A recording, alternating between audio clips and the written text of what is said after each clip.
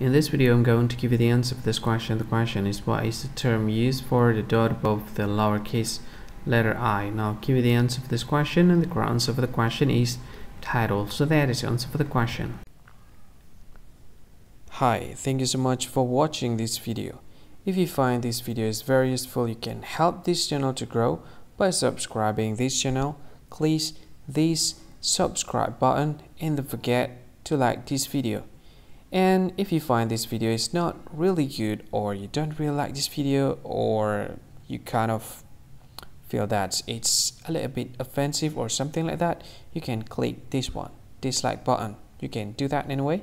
And if you want to share this video with your friend, you can share it by clicking this share button, and you can share it to any social media that you wish that is currently available at this time, like Facebook, Twitter, LinkedIn, and many others, right?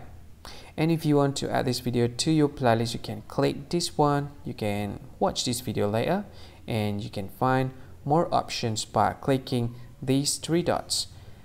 And yeah, don't forget to subscribe. I think that's all of it. Thank you so much for watching this video, and see you again in another video. Bye bye.